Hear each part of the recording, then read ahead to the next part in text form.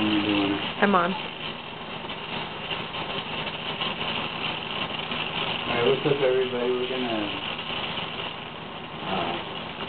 roughly a week ago on YouTube, or on Facebook, I posted a question on our Wicked Waterworks fan page as far as what people would like to see.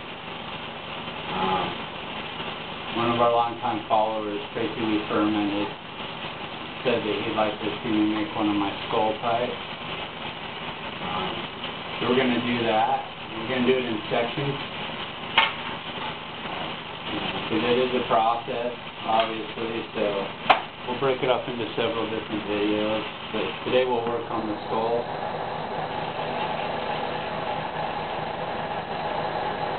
This is black tubing, jet black.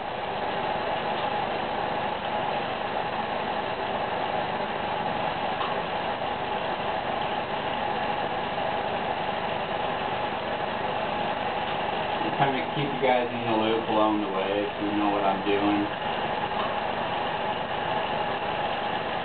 So it makes a little bit more sense, you know. And hopefully it allows everybody to see, you know, just how much time does go into these pieces that you guys see people post. It is quite a process.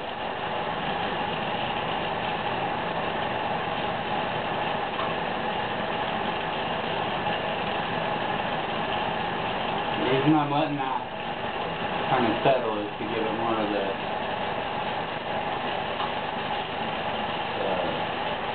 head, you know, where it goes down to the jaw. It makes it so I don't have to do a lot less forming with tools.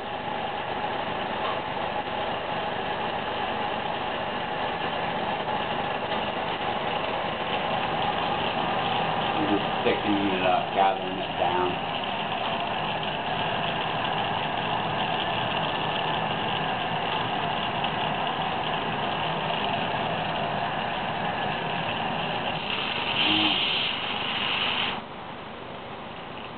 Forgive me if I miss a step and have to go back. It's been a minute since I've made one. I think the last one I made was for Mike Smith. Love you, Mike. I use this just to kind of help get my marks, the front and back, side to side,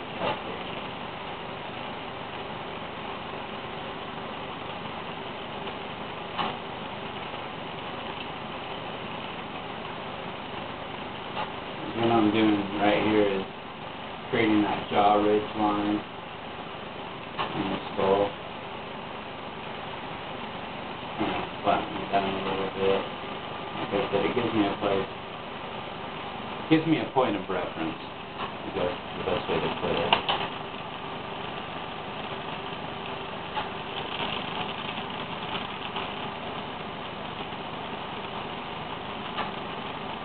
Heat up just off to the side of that.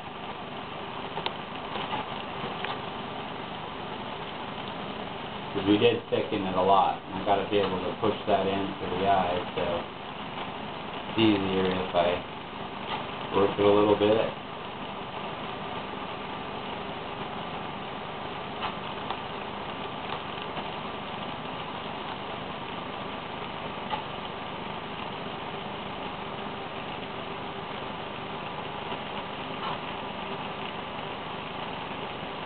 Now that I got bubbled out a little bit, let's push that in.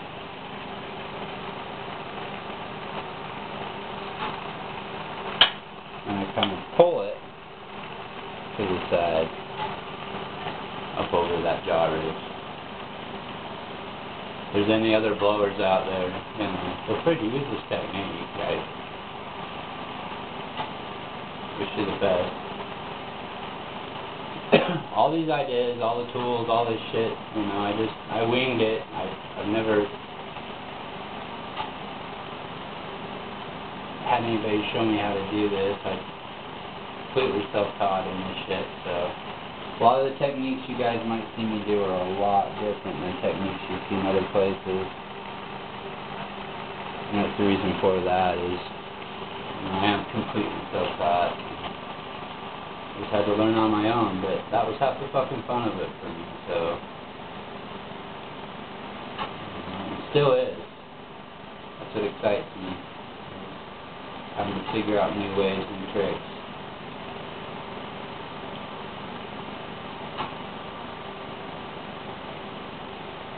So what I'm doing is pushing up where I'm going to be indenting for the nose. And work it up into the brow area.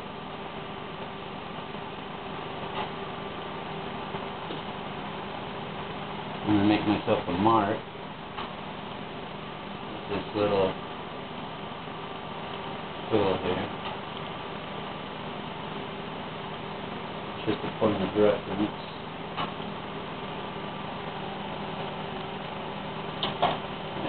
And I take the back side of this little X-Acto knife and heat it up. Put it in that mark. Slide it. Same thing to the other side. Kind of push in where I was blowing out. Just dimpling that back in.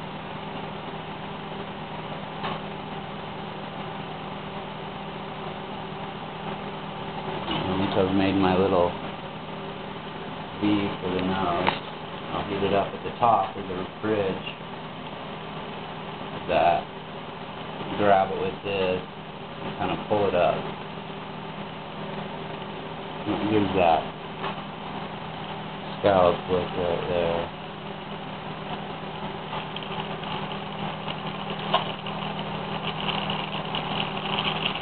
And once you've done that, come back over.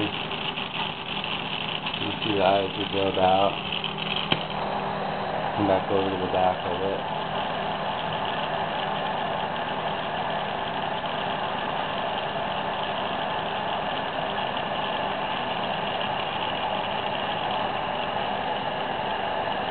And top.